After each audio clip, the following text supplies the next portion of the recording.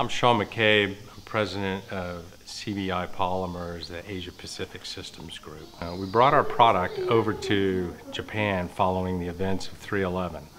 We have an innovative product that has been demonstrated and proven in the U.S. over the last 2 years, and with the events unfolding at 3/11, we found a way to donate our product to the Japan Medical Association. Our product is, within the industry, is a peelable coating, a decontamination product. Simply put, it's apply, dry, and peel. It's a polymer, it's a high-tech polymer that encapsulates contamination on a surface, and when dry, it pulls the contamination into the film layer, and you peel, and then you regain control of that contamination, and you dispose of it. Part of the unique features of our product is that it's a green product.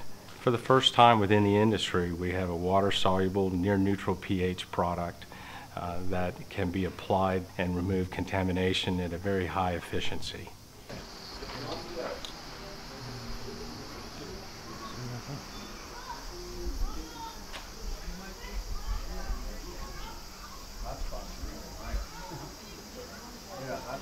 I'll set it over there.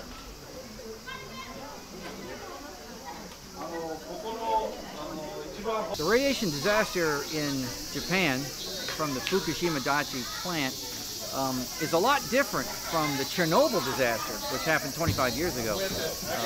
People mostly associate radiation with Chernobyl.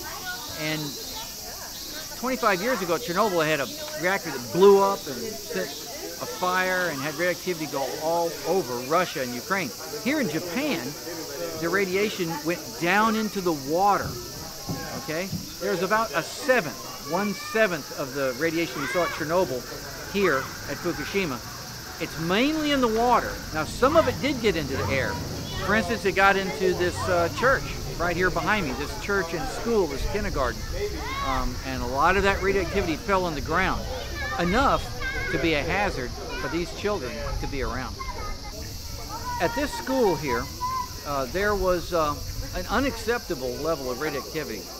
So much so that out here in this playground, they had to pull the children back in, and the children have not left the school until today for about 5 months. It just wasn't safe for them to be out here. You know, as is well known, radiation tends to accumulate in concrete. It's hard to wash off. You try to wash it off, you get about 30% off with water.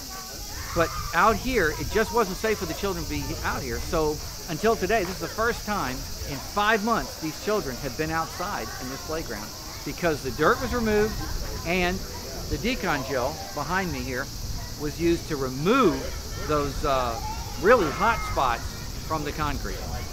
So this has been deconged. This DeconGel has been used. You can see the DeconGel in the background there. And now this is background. This is pretty much Fukushima background. About 150 counts a minute. Okay?